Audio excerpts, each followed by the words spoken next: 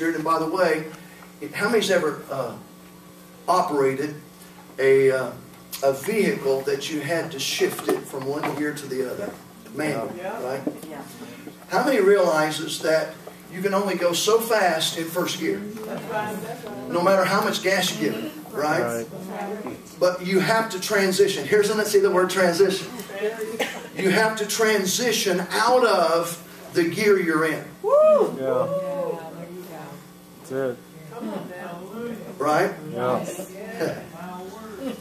You have to transition out of the gear you're in. And in order to do it, you have to let up on the gas. How many understands that? Push in the clutch. Come on. Put it in the other gear. Release the clutch and give it the gas. Yeah. Now each one of those shifts. Now notice this. You have to shift first before you can have acceleration. Right. That's good. So there's a shifting before there's an acceleration. Right? Yes. You want to go faster? You want to do more for God than you've ever done before? You're going to have to transition. Right. You can't stay in the same gear. Amen. Which means you can't stay in the same gear in your thoughts. Right. You can't stay in the same mindset. In fact, your mindset is the gear ratio you're in now. Right. Oh, someone needs to hear that. Oh, yeah. Your mindset, the way you think right now, is the gear you're operating in right now. Come on. The way you think. Yeah. And only as you transition in the revelation of the Word of God can you be able to go into the next gear. But get this, you can't keep pushing on that gas as hard as you can thinking the way you're thinking now. Right. You're going to have to let up on that gas. Yeah. There you go. And you're going to have to say, okay, I'm going to slow down on the way I've been thinking. Amen. And I'm going to have to get in the Word. Right. And I'm going to have to transition into a new level of the revelation of God's Word. Come on. And I'm going to have to see something different It's good. than the way I'm seeing it right now. Right. And the way you think will determine the way you act. Come on. And the way you act will determine what you receive and what happens in your life in the future. So if we're going to change anything, it starts with the renewing of the mind. Amen. You got to renew your mind. And the Lord started speaking to me about living in Kairos time. That we have to not just live in chronological settings. And we as Christians try to live in chronological, and we don't understand that God, when God does something, He does it by Kairos. Right. And if you may not understand those terms now, but wait till I give a definition. Go to Acts chapter 3 with me. And we'll give the definition between the Kairos and the Chronos, which is chronological. Hallelujah. Go over to Acts chapter 3. How many is ready for the Word? How many is excited about the Word? Glory to God. God's already started giving me some names and some details, so we're going to start prophesying here in a little bit. And we're going to be ministering to some individuals because the Lord's already speaking. Isn't that wonderful? I just got to get your faith in a certain area. Amen. I have to help you transition. You need to transition with me. We're going to do it together, right? And so when we look in Acts chapter 3, look at verse 19. And I want to show you this as we begin to go through this, 19 through 21. I'm going to read through it, then I'm going to come back and dissect it. 19, repent ye therefore. Now the word repent means to change your mind. You'll never change actions till you change your thoughts. That's right. Thoughts produce actions. That's right. The way someone thinks will determine how they act. Amen. So repentance, see, we thought repentance was, I'm sorry, you know, weeping and snotting all over yourself. No, that's just your emotions. That's not repentance. Repentance means to change your mind and therefore change your direction, right? So it starts with changing your mind. That's repentance. Repent ye therefore and be converted. The word converted means change. How many knows that if you repent, there will be a conversion? If you change your mind, there's going to be a conversion. That's right. you're going to begin to do differently. And as you think differently and do differently, you will be different. That's right. Amen? Amen. And then it said, be converted that your sins may be blotted out when the times of refreshing. Now the first times here is the word Kairos. Okay? That the times of refreshing, someone say reviving. Revival. That also means the word revival. Yes. Refreshing also means revival. Shall come from the presence of the Lord. Now I want to stop. There can never be lasting revival till there is the changing of the mind. Well, somebody needs to hear this. Amen. Repentance, right? Yeah, that's right. Repentance is a prerequisite for revival. But the repentance is the changing of your thinking. You have to think differently. Hallelujah. Amen. Times of refreshing shall come from the presence of the Lord. And He shall send Jesus Christ, which before was preached unto you, whom the heaven must receive until the times, now this is chronological or chronos, until the times, the chronos of restitution of all things which God has spoken by the mouth of His holy prophets since the world began. Now it's interesting. He starts off by speaking about Kairos first. I thought that was very interesting. And if you respond to the Kairos correctly, in fact, tomorrow night, I want to talk to you about perceiving your Kairos.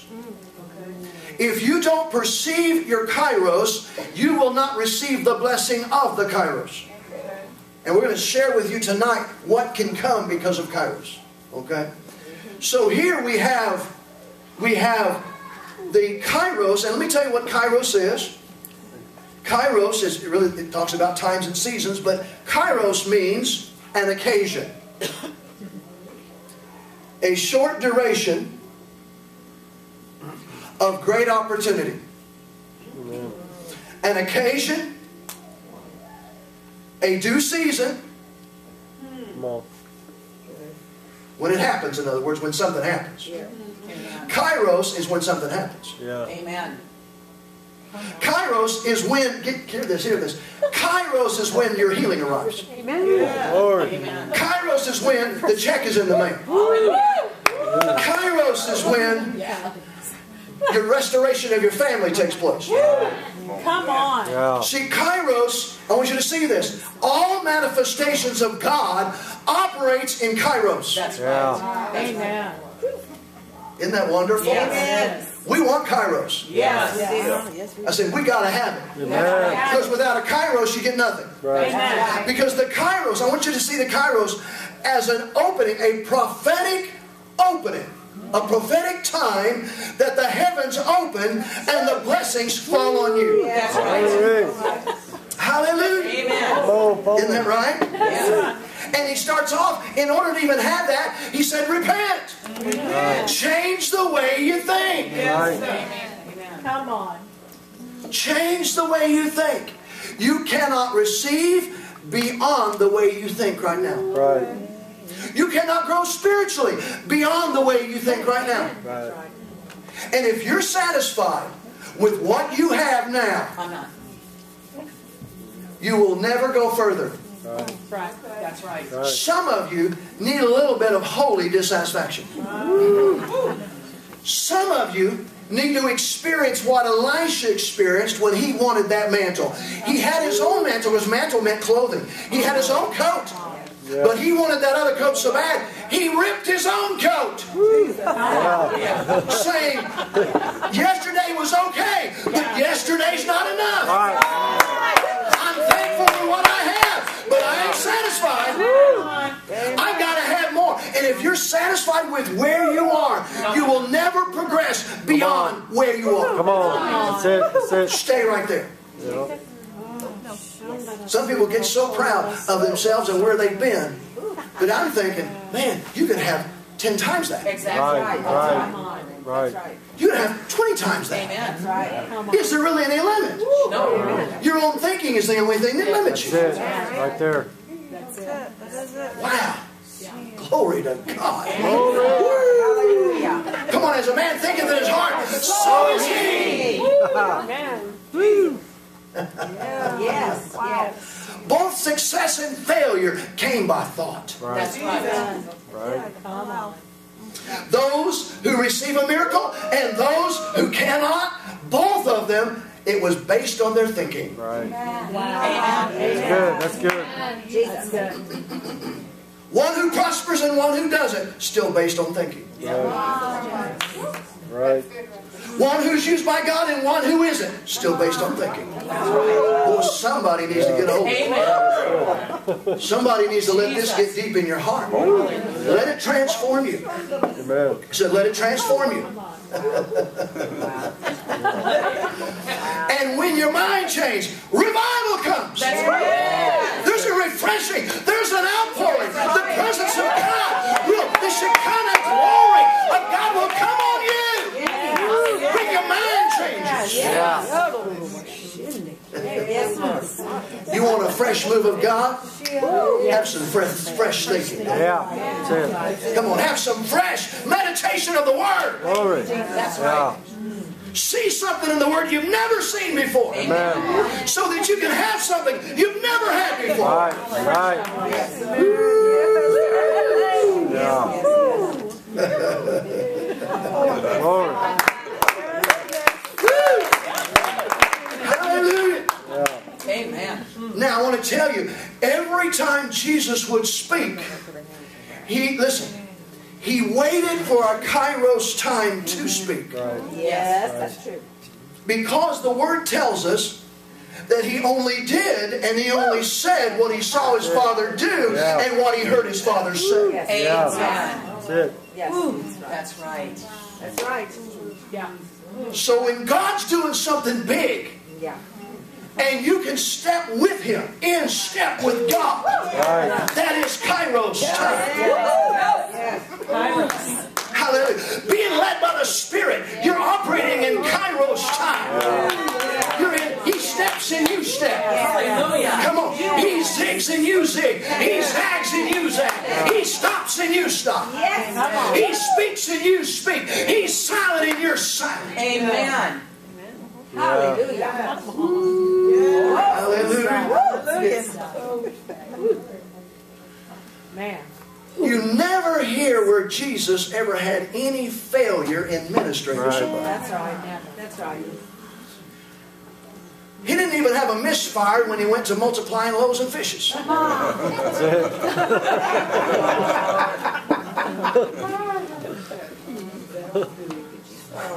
Glory. There wasn't anybody He laid hands on that remained sick. That's right. That's right. Come on. That's right. That's right. He healed them all. But I'm going to say this. There is times He didn't lay hands on people. Right. Right. That's it. Do you remember the pool of Bethesda in John chapter 5? Yep.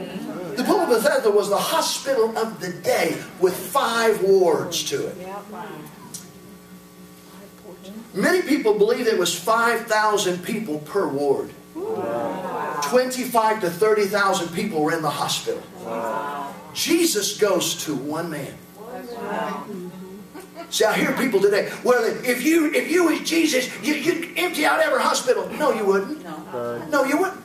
Not if the Father, That's it. not if the Father didn't instruct you. Not if you didn't see it in a vision or hear it by a word. Come on. That's it. Glory to God. That's good. He went to one man, and only one man out of the whole hospital was healed that day. Right. You know why? Because he is instructed by Kairos. Oh, somebody. Come on. Amen. He stepped into a Kairos moment Yeah. and followed the will of the Father Right. and the movement of the Spirit. That's it. That's it. Ooh, hallelujah. Glory to God. Let that get in your heart.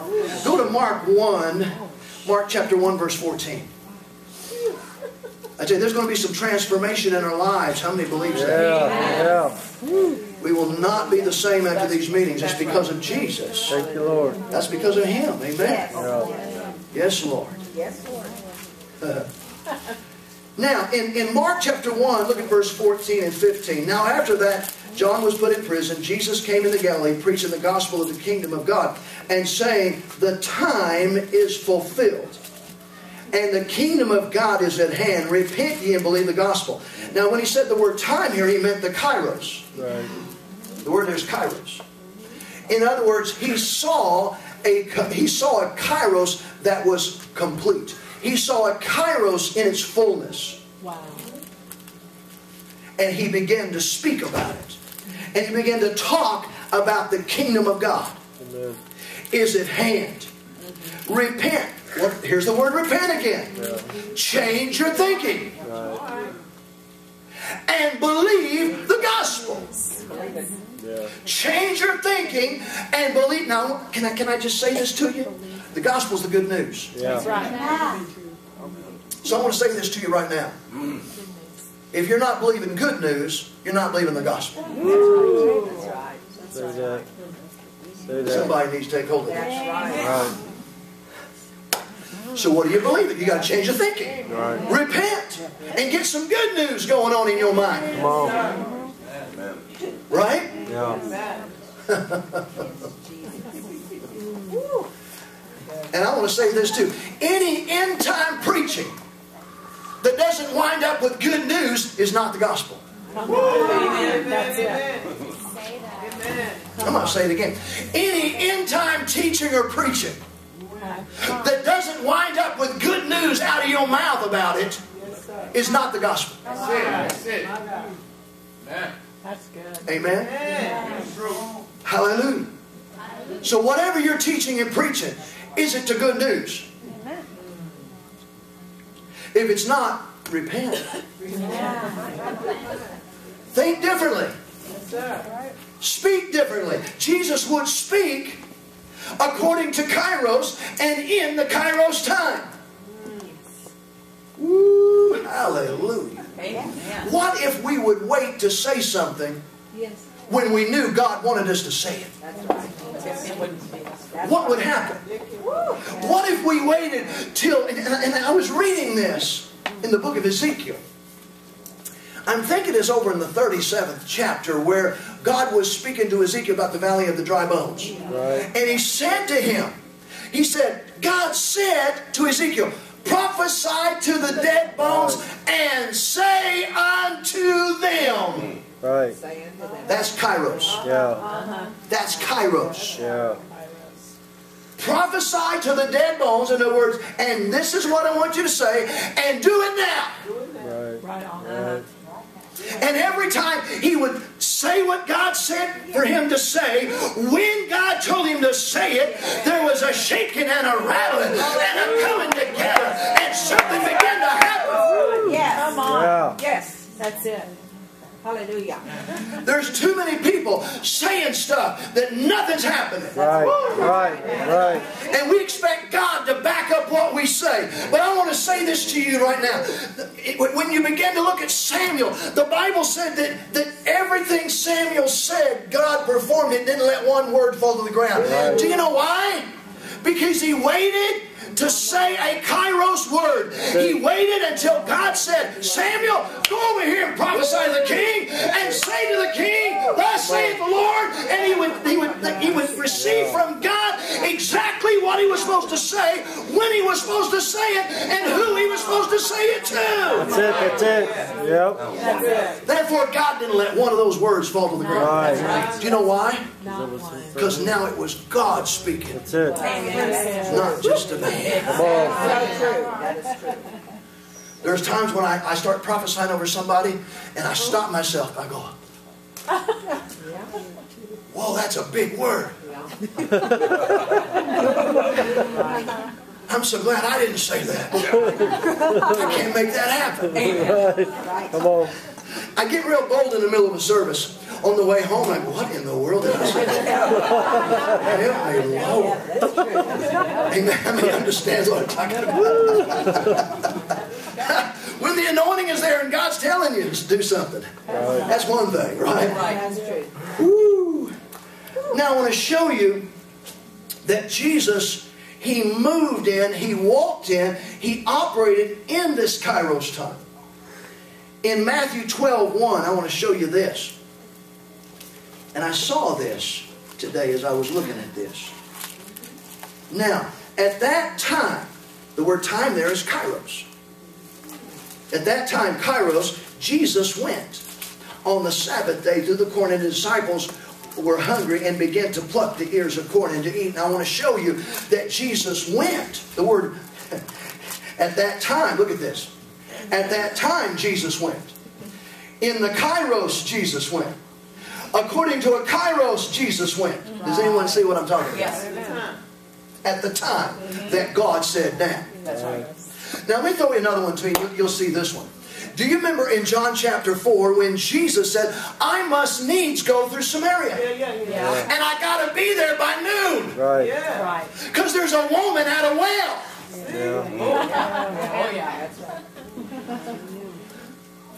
If we just decide to show up at the well to do witnessing, Right.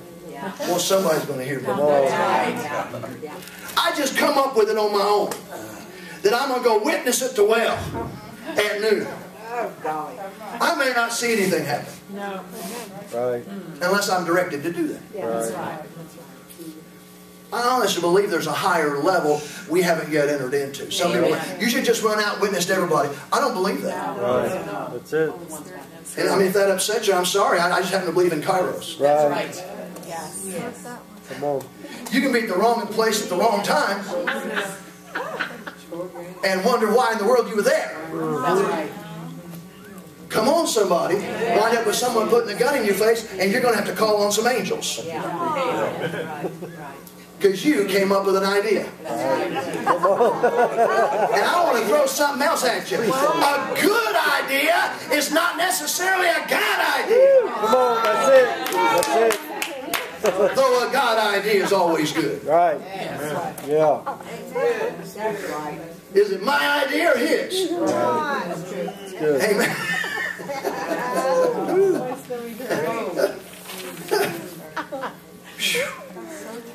See, I happen to believe that this Kairos that's being led by the Spirit should operate in everything I do. Amen. And let me give you a good example of this. There was a man I knew that was a street evangelist. He was also a pastor of a church, but God had delivered him from alcohol and drugs, and I mean, he was in a ditch, literally living in the ditches, homeless.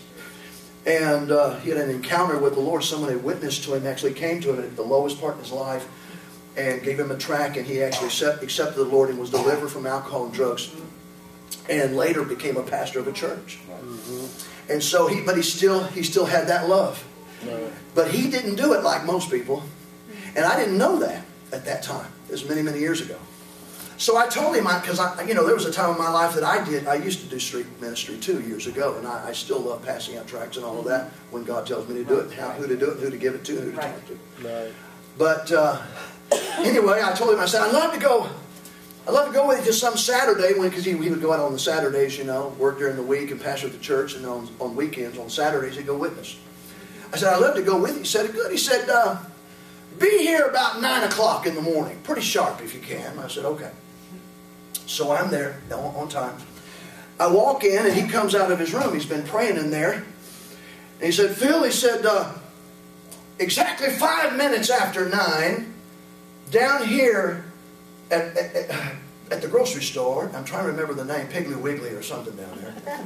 He said, we're going to go down there, and there's a woman sitting on a curb, and she's got her sacks of groceries there. Her son that was supposed to pick her up is not showing up. Wow. And she's afraid her ice cream might melt, and we've got to go help her and witness to her. Well, I thought she had called the church. Right. By the way he talked, he was so many details. Right. No, she didn't call nobody.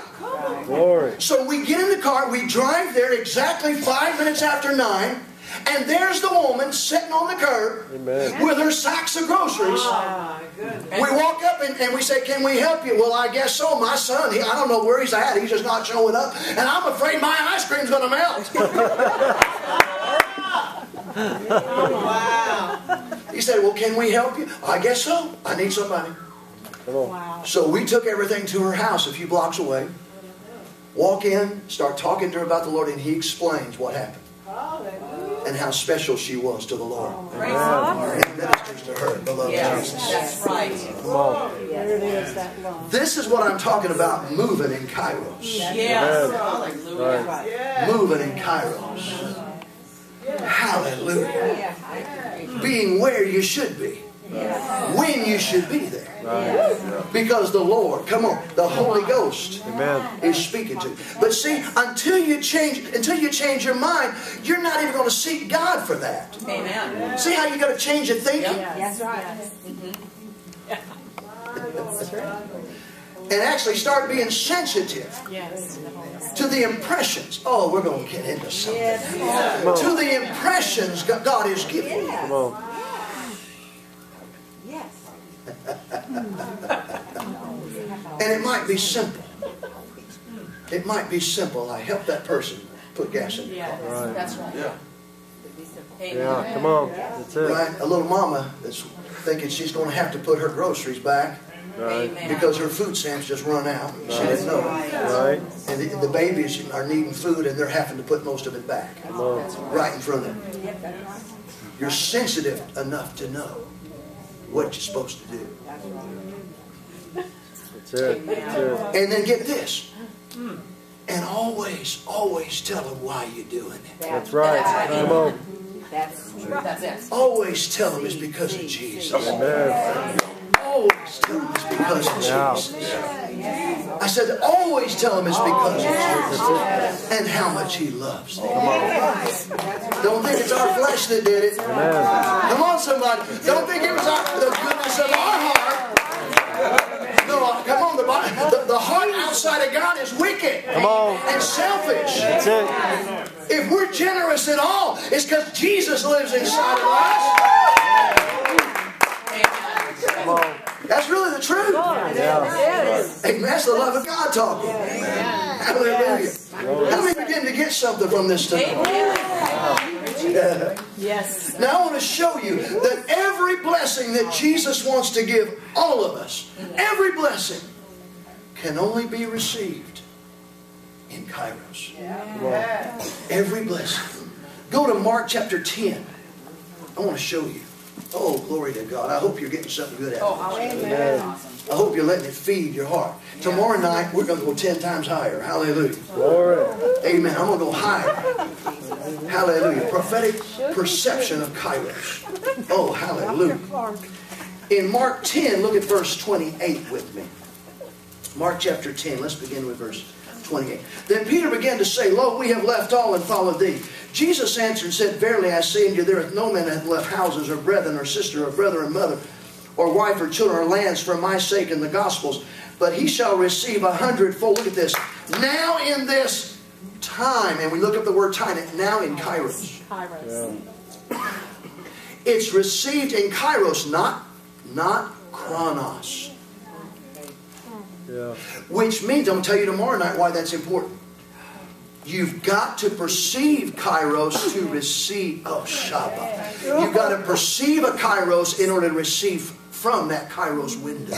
Yeah. That's it. You'll miss it. Yeah. You'll miss it. So every financial blessing is received through a Kairos window. Yeah. That's right. That's it. Every one. How many picking up on this? Amen. Hallelujah. He shall receive 100-fold. Now in this Kairos, houses and brothers and sisters and mothers and children and land with persecution, in the world to come eternal life. But many that are first shall be last, and the last first. Yeah. It comes down to who understands Kairos Right. will be who receives through the Kairos window. Yeah. Hallelujah. Hallelujah. Glory. Did you know when God gives you a prophetic word, Kairos has just happened? Yes. That's true. Yes. And some people don't know this. At the same moment, let's say for instance tonight I get a prophetic word for several people, which I will, but I get a prophetic word. When I start delivering the word, at that moment there's a window in heaven that starts cracking open. It's called Kairos. Wow. There's more than just a prophetic word that comes through that. Right. There's acceleration. Come on, somebody. Yeah. Amen. Good. There's a shift. Yeah. Yes. There is expansion. Yeah. And there's increase. Right. And I want to say this to you. There is such increase and such acceleration that I have seen where prophetic words were given to somebody. Maybe somebody was called to do a particular thing, but they never could quite get it kicked into gear. But after the prophet, and listen, it's so important, there's a difference between just a regular prophecy and a prophet's word. Right. It's called authority. Right. There are those who operate, listen, I believe the prophets operate in the office. Come on. Particularly the office prophet. Yes. I'm not just a prophet, I'm an office prophet. What's the difference? Ephesians 4 in verse 11. I train and equip the church in the prophetic. Yes. Amen. The fivefold that trains and equips. Right. If you want to know if you're fivefold, are you training and equipping the body? Right. If you're not training and equipping the body and received by somebody, then you're not a fivefold prophet. Though you may be a prophet, but not a fivefold prophet. Right. Amen. That's right. That's right. That's it. And when you're called as a fivefold prophet, there is a level of authority. Yes, there is. Right. Yes. So that when something is spoken, it carries a higher weight, Yeah. That's right. a higher mantle, a higher glory, Come on. a higher manifestation. Yes. Glory. So that there's great acceleration. And what would have taken you, even though you were called to do something great, what would have taken you 20 years, when an office prophet rises up and begins to decree what God has said through the Kairos window, what would take 20 years will now take 5. Right. That's it. Hallelujah. That's it. What would have taken 5 will now take 1. Boy, somebody needs to take hold of this. Come on. It's the power of this Kairos time, this Kairos moment. Yes. Come on. Yes. Ooh, spoken to by the prophets. Come on. Ooh, how many taking hold of this? Hallelujah. Yes, Lord. Yes. Now I want to show you about the times and seasons of the Kairos. In Ecclesiastes, many of you know this verse in Ecclesiastes 3:1, where it tells us that He makes all things beautiful in His time. Now His time is what? Now, even though in the Hebrew it's a different word, it has the same meaning. Right. It has the same meaning as the Greek word Kairos. To everything, look at this, there is a season. Has anyone seen this? Yeah. To everything there is a season and a time. Yes. To every purpose under heaven. Right. In other words, there can't be a thing without a season and a time. Right. That's right. That's right. There can't be a healing without a season and a time. There can't be a deliverance without a season and a time. There can't be prosperity without a season and a time. There can't be acceleration in your life without a season and a time. There can't be destiny without a season and a time. Woo. And then we're said this, verse 11. He hath made everything beautiful in His. So great beauty is in His Kairos. Come on. Yes. Even though that's a Hebrew word that's different than Kairos, it still has the same meaning. So if you want something beautiful to happen in your life, you need God's timing. Amen. You need to step into His time. And what's so beautiful is on Sunday, I want to show you how to not only perceive your Kairos, but get this, how to accelerate those Kairos moments in your life. Right. How to see more Kairos moments happen in your life. Yeah. Hallelujah. And I'm going to show you from the Word how to do that. Amen. Yes. So every one of these services is going to build on the service tonight. Come on. Woo! Until our life's going to be totally transformed. Amen. Amen. Hallelujah. Now go to Genesis 8:22. I want you to see this real quick. I want to show you something here in Genesis chapter 8, because this actually is the law of Genesis, Genesis 8:22. But it mentions something about time here, so we want to see it. We want to see it. In Genesis 8, look at verse 22. While the earth remaineth, that means as long as there's an earth. Is there still an earth? Yep. Okay. While the earth remaineth, seed time and harvest, and cold and heat, and summer and winter, and day and night shall not cease. Right. In other words, there's going to be a time to plant, that's Ecclesiastes 3, and a time to reap. That's right. Right. Yes. Yes. Now get this. What if I'm trying to reap when I should have been moving in a season of planting? Come on. In other words, it's possible for me to do the wrong thing at the wrong time. That's right. It's kind of like Gideon trying to thrash wheat in a wine press. Right. Come on. Right. How many knows it don't work? Right. And it doesn't work to do that. If he's inside the wine press, and see what you have to do, you have to get on top of a hill and have a threshing floor in which you throw that wheat up so that the chaff, the wind will blow and blow the chaff out, and the wheat that's heavier will fall down. Right. Because if you have chaff, if you go ahead and make bread with chaff, there's toxins that will make you sick. Yeah. Wow. How many understanding this? Yeah. So he's inside of a wine press, and it's really tall. The wine press was tall, so he's throwing it up, but no wind is catching it. Yeah. That's good. So it's falling back down on him, and he's making bread that's poisonous. Right. Wow. So you've got to do the right thing at the right time. Yeah. Right? Yeah. People are wanting, listen, we want to receive the right thing, but we're doing the wrong thing at the wrong time. Right. So with Kairos, and I want to say this to you. I want to just lay this out. Your Kairos time is your general time. It's like your 24-hour time. That's Chronos. Chronos is chronological. Right. So your Chronos is your general time, all time. Then you have Kairos, which is those little windows that we wait for, Yes. where the miracles come through. That's right. Waiting for the troubling of the water in John chapter 5. Yes. That whoever jumped in, particularly the first one, right, would be healed. Now through Jesus, when the water's troubled, whoever gets in. I have been in meetings where God sent angels in to trouble the healing waters. And the place was just full of healing angels. Amen. And anyone who perceived it Right. and got in at that Kairos moment There you go. was healed. I've been in meetings where we saw 100% healing. Yes. Everybody healed of whatever they had. Yes. Wow. Hallelujah. That's right. Some of you look at me real funny, but we've been in meetings like I that. believe Amen. that. I believe that. Hallelujah. Yes. And many of them, 80 to 90%. Yes. Hallelujah. And we're talking about people testifying to it. Not us, them. Right. Glory to God. Because you have to understand Kairos. If we don't understand Kairos, we really won't receive much from God. We really won't.